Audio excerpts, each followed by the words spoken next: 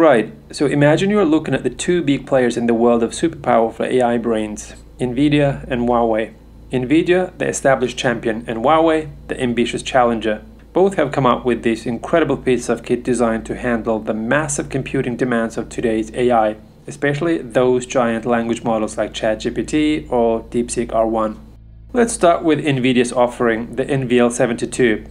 Think of this as a single giant super GPU housed in one big rack. It's packed with 72 of Nvidia's top-of-the-line Blackwell B200 graphics cards and 36 of their Grace CPUs working together as a super team. The secret sauce here is something called NVLink.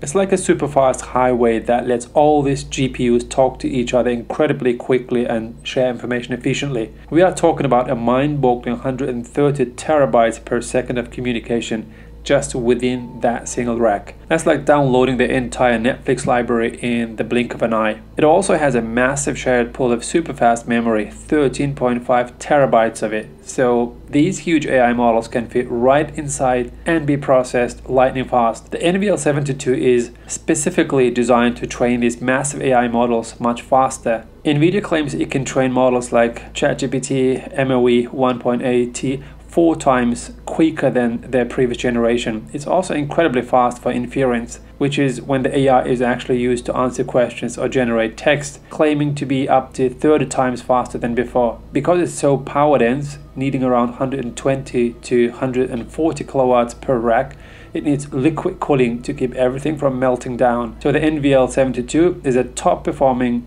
tightly integrated beast designed for those who need the absolute cutting edge and are comfortable with Nvidia's well-established software ecosystem. Now let's look at Huawei's contender, the CloudMatrix 384 Supernode. Huawei is taking a slightly different approach here. Instead of one giant GPU, they are building an AI native cloud infrastructure based on the idea that everything can be pooled, everything is equal, and everything can be combined.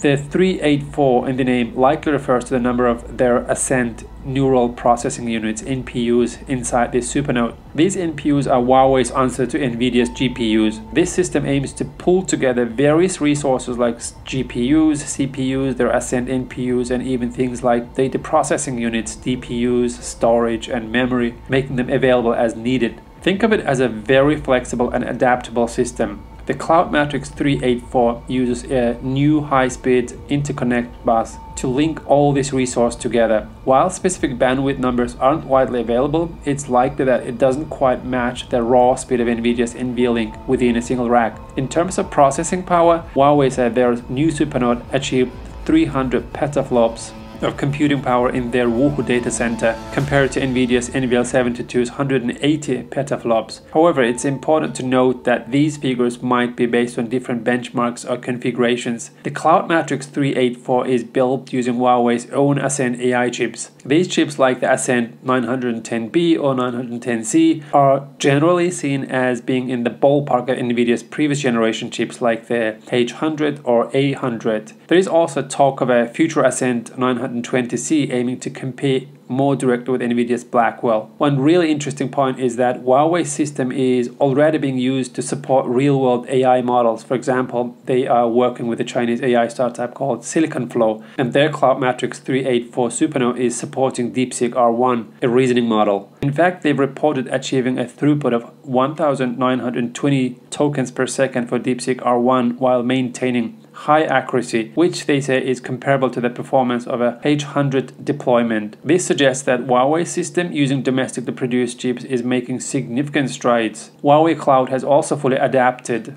over 160 third-party models, including DeepSeek, and their own Pangu large model has been implemented in over 30 industries across various scenarios.